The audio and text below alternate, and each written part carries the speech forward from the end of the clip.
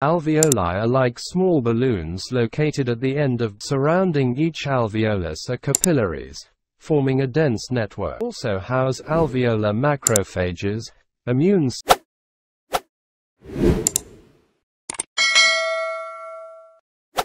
Welcome to our video on the structure and functions of alveoli, the tiny but mighty structures in your lungs.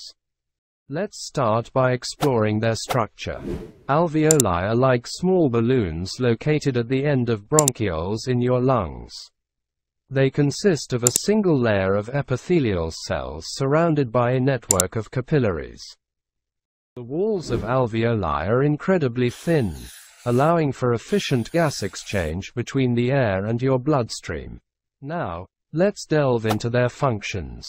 First and foremost, alveoli facilitate gas exchange. Surrounding each alveolus are capillaries, forming a dense network. This allows for efficient exchange of gases between the air and your blood.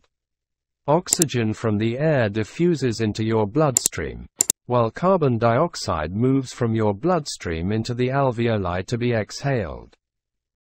Additionally, alveoli produce surfactant, a substance that reduces surface tension within the alveoli, preventing them from collapsing during exhalation. They also house alveolar macrophages, immune cells that engulf and remove pathogens and debris, helping to protect your lungs from infection. In summary, alveoli are crucial for efficient gas exchange, helping you breathe and supply your body with oxygen while removing waste. Take care of your lungs, and they'll take care of you. If you found this video helpful, don't forget to subscribe, like, and follow for more educational content. Thanks for watching.